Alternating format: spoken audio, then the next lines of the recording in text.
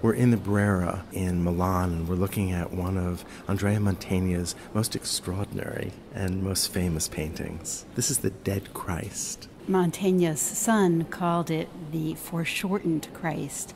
And this way of representing Christ, so foreshortened, is really unusual in art history. Well, certainly I've never seen anything like this. Now, Mantegna was fascinated throughout much of his career with extreme perspectives. You might think about St. James being led to his execution, where you have a view upward. Foreshortening is often used by Renaissance artists to create an illusion of space, an illusion of depth. But here, Mantegna is using it to draw us in, to make us feel as though we're at Christ's side at this moment after he's been taken down off the cross. He's been placed on this stone. His body is ready to be anointed and shrouded and placed in the tomb.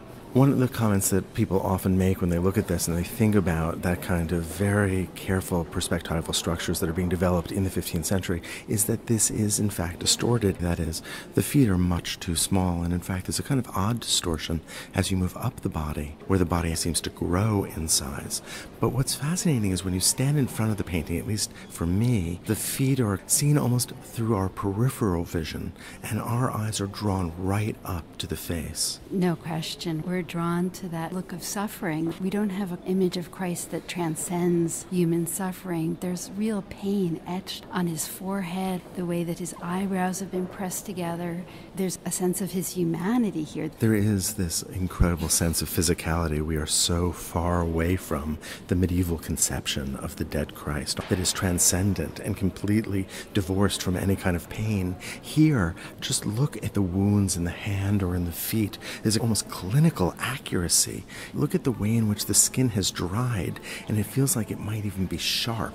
Look at how Mantegna's lifted up the hands as though he wants to show us Christ's wounds. The hands are propped up in the same way that the head is propped up by the pillow. Well, those are almost the only verticals. Now, we've been focusing on Christ and the body of Christ for good reason, but Christ is not the only figure here. We seem to be in the tomb itself. It's dark, but we can make out that there are three other figures closest to us. We can just barely make out the profile of St. John, the evangelist.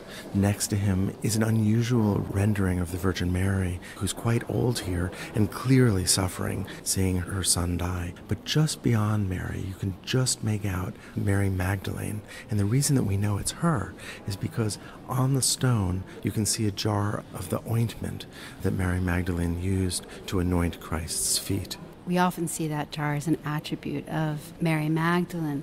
So we know that this painting still belonged to Mantegna at the time of his death. In other words, it was never delivered to a patron. And so this has led art historians to speculate that perhaps it was rejected by the patron because of its extreme focus on the dead body of Christ in this literal way and its intense foreshortening. It's also possible that Mantegna painted this for his personal use. We're just not sure. We're also not sure if perhaps the intended patron, if there was one, was somebody who was focusing on the wounds of Christ. Right, someone whose devotional practice was focused on the wounds of Christ, someone who perhaps especially venerated what's known as the stone of unction, the stone that his body was laid on for anointing. So these are all questions. What we do know is that this is a painting that in so many ways exemplifies the changes that are taking place in Italian art in the 15th century, where you have this increasing focus on the physicality of Christ. We begin to see in the later part of the 1400s images of Christ, of the saints, depicted very close to us. It's likely that this is related to ideas of the image as a kind of prompt to meditate on Christ's suffering, to imagine what it was like to be at the crucifixion, to put ourselves there at the tomb at this moment.